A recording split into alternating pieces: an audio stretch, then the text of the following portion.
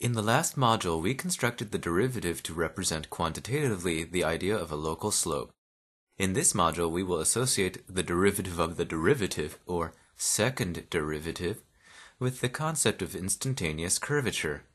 Knowledge of a derivative, second derivative, and even higher derivatives can be used to construct power series approximations for many functions. Evaluating concrete values of functions in decimal representation is often easier using power series than using abstract or geometric definitions. We will give an example of power series for sine and cosine and show that the power series for sine makes it convenient to calculate an approximation for pi accurate to 4 decimal places.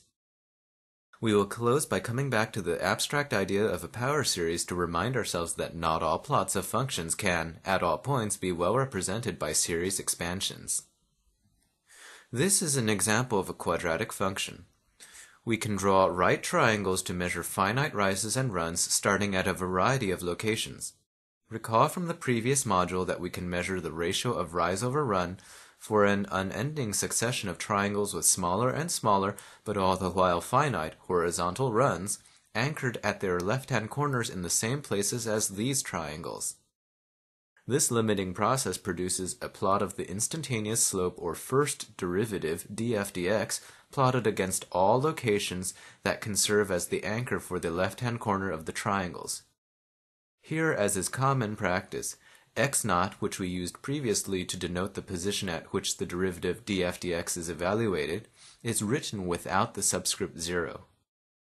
We can evaluate the rise over run for the plot of df dx versus x to obtain its slope, also called the second derivative. For a quadratic function with only a square term and no linear term, the viewer can confirm that the derivative of the derivative is a constant. The notation d squared f dx squared is shorthand for d of df dx dx, with analogous notation for successive derivatives. In this example, the plot of f on x versus x descends from the left, passes through a nadir, and then ascends to the right. The plot appears to be cupped or curved upward. When it descends, its slope is negative. When it bottoms out through the nadir, its slope momentarily passes through 0. And when it ascends to the right, its slope is positive. The plot of df dx versus x is itself ever increasing, through negative values, through 0, and then through positive values, so df dx versus x has positive slope.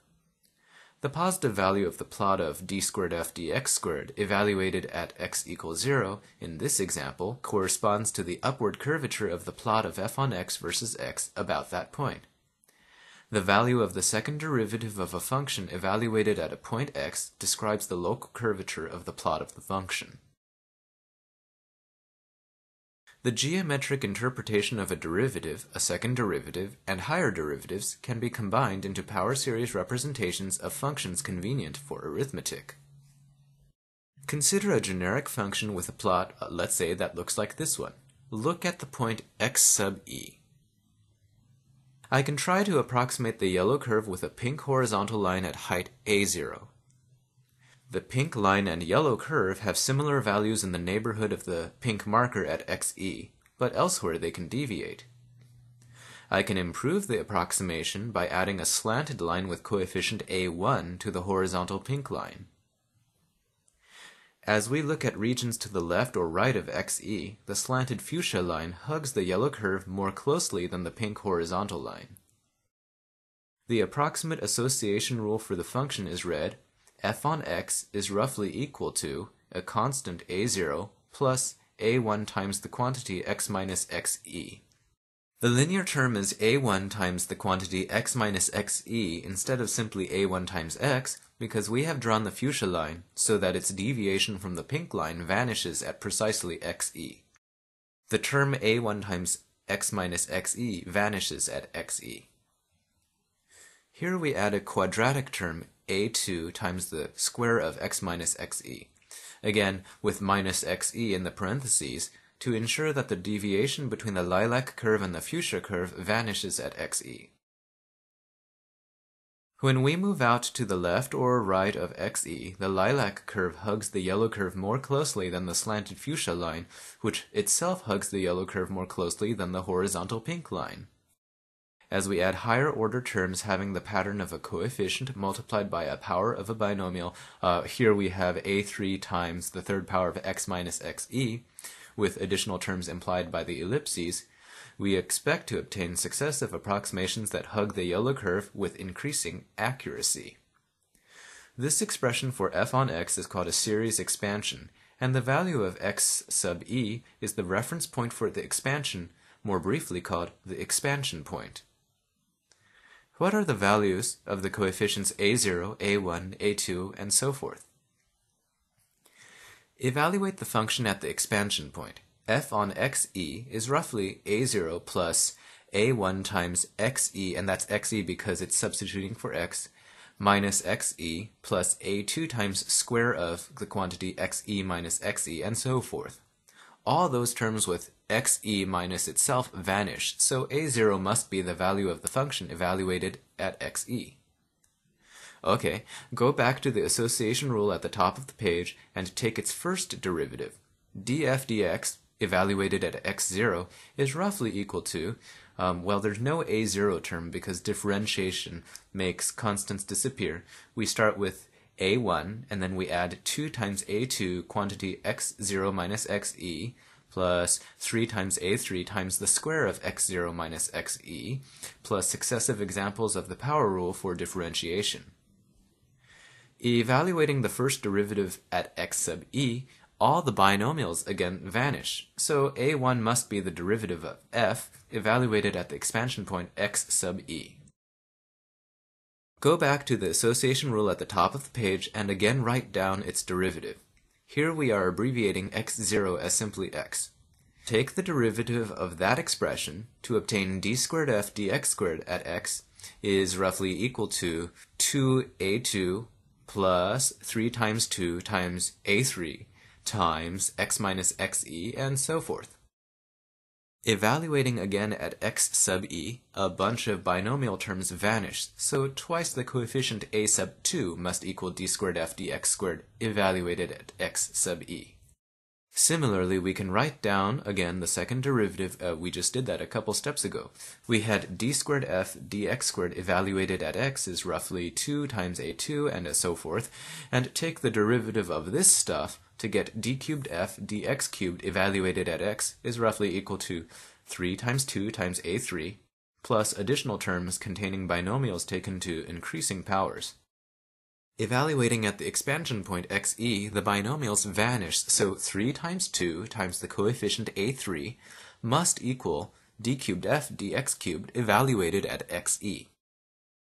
The equations constraining the values of a0, a1, a2, a3 running down this page and their analogous equations in principle continuing through the bottom of the page can be summarized in the expression dkf dxk evaluated at x equals xe equals k factorial times ak. Move this up the page for more space. A sub k must equal dkf dxk divided by k factorial. Substitute this constraint for ak into the expression for f on x at the top of the page. F on x expands to a bunch of stuff. F on xe plus 1 over 1 factorial times df dx times x minus xe plus 1 over 2 factorial d squared f dx squared times the square of x minus xe, and so forth, with the derivatives evaluated at x equals xe. All of this stuff can be written as the sum from k equals 0 to infinity of 1 over k factorial dkf dxk at xe times x minus xe quantity taken to the kth power. This is a power series representation for f on x. As an example, we obtain the power series representations for sine and cosine. Let f on theta equal sine on theta, and choose theta e equals 0 as our expansion point.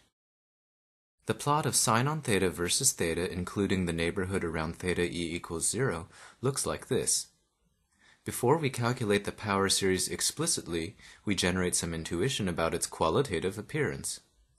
Around theta e equals 0, the plot of sine looks like the slanted pink line. Of course, if we move beyond this immediate region, deviations become noticeable. The pink line overshoots the turquoise curve as theta increases. This suggests that sine on theta can be approximated, at least near theta e equals 0, in terms of some linear term, that's constant stuff times theta, minus more complicated corrections that bring us down from the overshooting pink line toward the correct turquoise curve. To write out the coefficients 1 over k factorial dkf dxk in the sum, we need to fill out the entries of this table.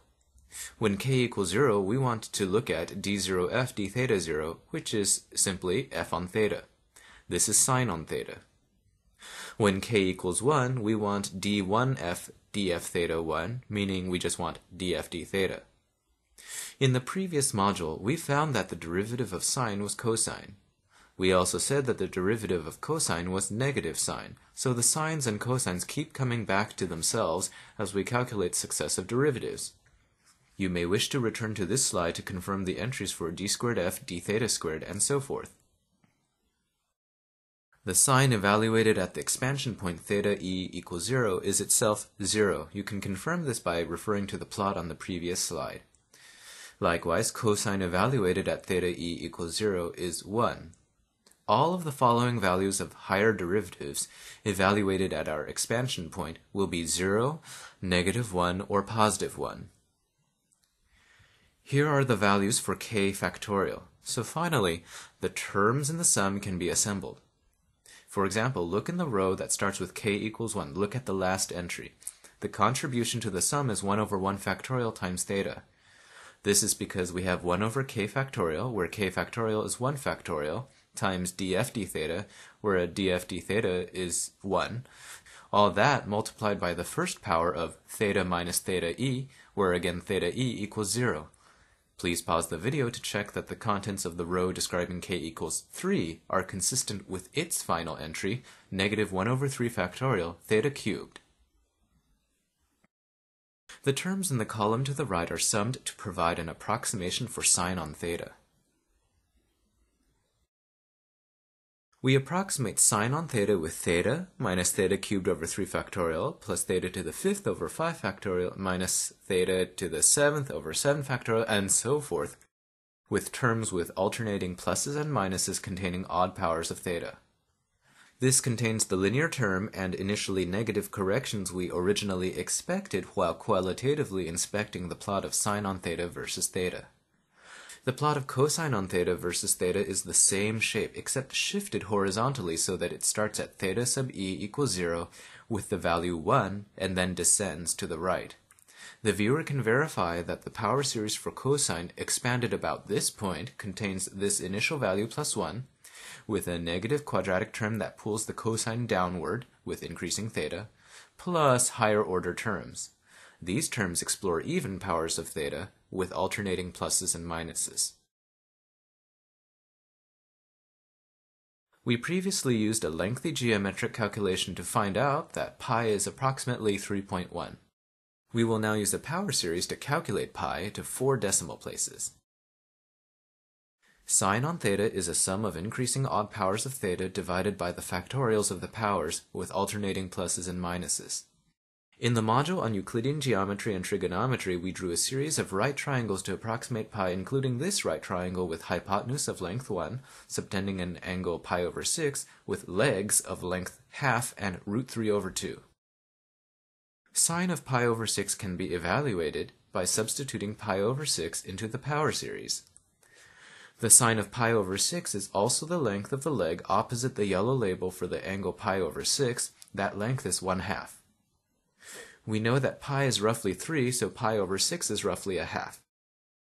Since pi over 6 is less than 1, the higher order terms, the higher power terms, in the power series are relatively small. Pretend that all the contents in the ellipses are 0. Multiply both sides by 6, explicitly evaluate the factorials, and then move some terms around to get pi roughly equal to 3 plus pi cubed over 216 minus pi to the 5th power over 155,520.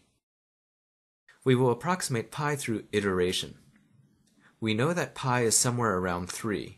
We can put this value of pi into the right-hand side of the equation to get 3 plus pi cubed, or that's 3 cubed, over 216 minus pi to the 5th, or that's 3 to the 5th, over 155,520. Using a calculator or longhand arithmetic, we get 3.1234. 3.1234 can now be used as our starting guess for pi, which can be substituted into the right-hand side of the equation to obtain a sum of three terms that together equal 3.1392. Continuing three more times, the successive approximations to pi start settling down until they reach the stable value 3.1416, which is consistent to 4 decimal places with our mnemonic sine sine cosine sine 3.14159. When a power series is available, abstract and geometric proofs can often be replaced with simple arithmetic. Unfortunately, not all plots of functions at all locations can be successfully approximated using series expansions. Let's go back to the idea of constructing a power series. We wanted to hug the yellow curve with successively good, though they became increasingly complicated, curves in pink, fuchsia, and lilac. This worked because the function is smooth-looking. An alternative function whose plot contains a sharp corner would be difficult to approximate with a power series at the indicated expansion point. A sharp corner is difficult to hug with any particular curve in a power series expansion. This other function has a plot that is extremely flat near the expansion point. Because its pink, fuchsia, lilac, and higher order curves are chosen by studying the flat region of the yellow curve around xe, the series expansion might be constructed so as to fail to approximate the rise in the yellow curve for values of x to the right of xe. We are justified in worrying about the accuracy of series expansions when working with plots that have sharp corners or regions that are, in an informal sense, too straight.